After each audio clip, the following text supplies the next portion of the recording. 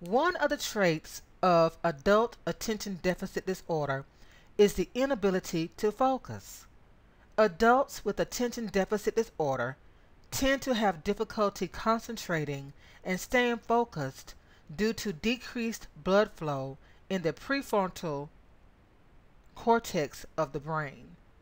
And that's just a long way of saying we cannot focus on one thing for a long period of time. We cannot sustain our minds to be fixed upon one thing at a time, like a conversation, like studying, like reading, like participating in a meeting.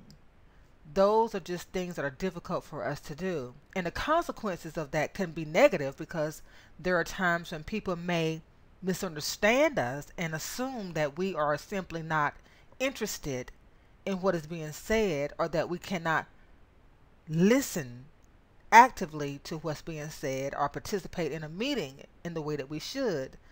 And that could have a negative consequence, especially if you're on a job, because you don't want to be labeled as someone who is not listening or who is not paying attention. So it's important for us to realize that that's one of the conditions that we have as people who live with attention deficit disorder.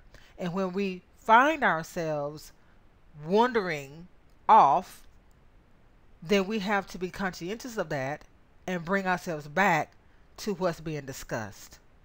So just knowing that this is a trait of attention deficit disorder allows us to get back on track whenever we realize we are not focusing the way that we should.